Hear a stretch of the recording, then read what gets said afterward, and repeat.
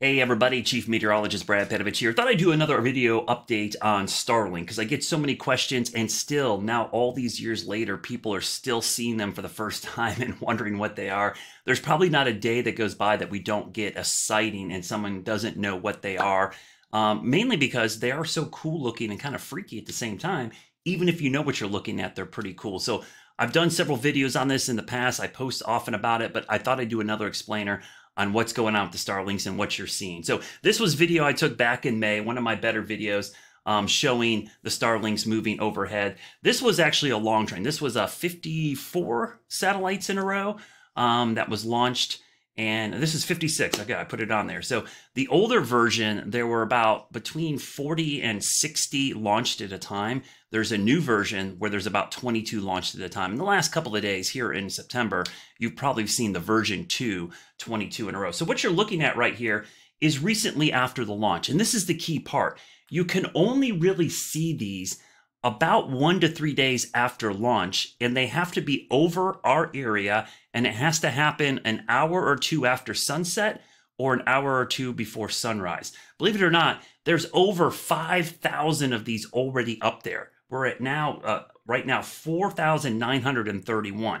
You don't see all the individual ones. What you see are the trains, and you can see one right now. This is a live map of them moving over South America. There's actually another one down here over the South Pacific. Some of these are a little bit more visible.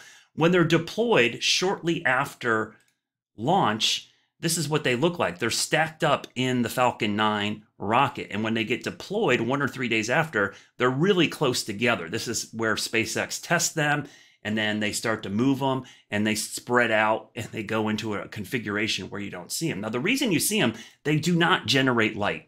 No satellite does. What you're seeing is reflected daylight or sunlight. So the reason it's important that it has to happen near sunset or sunrise is when the sun sets in the west and it's dark overhead, when they fly overhead, the sun over the horizon is illuminating them high in the sky or up in space, and you're seeing reflections off of the solar panels. That's what you're seeing. So if you ever see them kind of glint and sometimes they go in and out of light, that's what you're seeing. They actually fade quickly sometimes because they're in the sunlight and then they go into the shadow of the earth and you don't see them. So it's really important that you have to see them shortly after sunset or just before sunrise.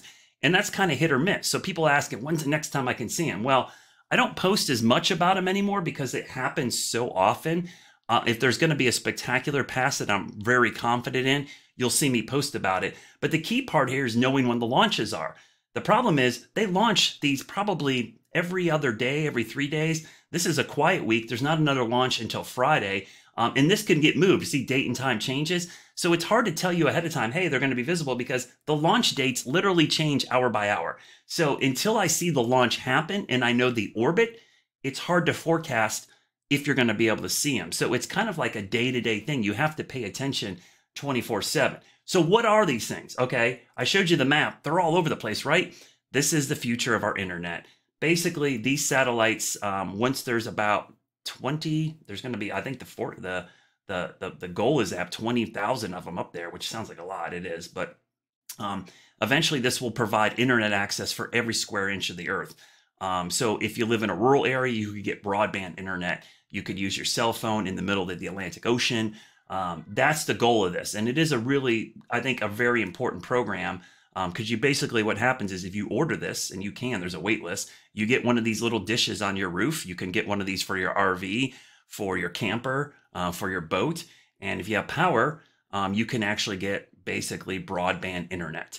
In fact, some of the news coverage you see from hurricane zones where there's no power or any cell service, they're using these to get the signal out. So that's what they're for. And you can see them from time to time, and occasionally. Here's a quick animation of them getting deployed. This is actually what they look like when they come out. That's why they're in a line. They're all in a row like that. But on nights like last night and the night before, if we get them in a perfect setup, you get a great view. And this was my view back in May. I knew it would be a good view because it was a crystal clear night. It was only about 45 minutes after sunset, and they were high in the sky. So I'll try to post about them often, but I'll be honest with you, sometimes the schedule changes, and one will sneak up on us and we'll get a surprise viewing. But if you ever see a line of lights in the sky, it's not a UFO, it's not anything freaky, it's just Starlinks, and there will be now 5,000 of them up there. There's about to be a lot more up there over the coming years. So that's a quick update on what happens when you see those ring or string of lights in the night sky.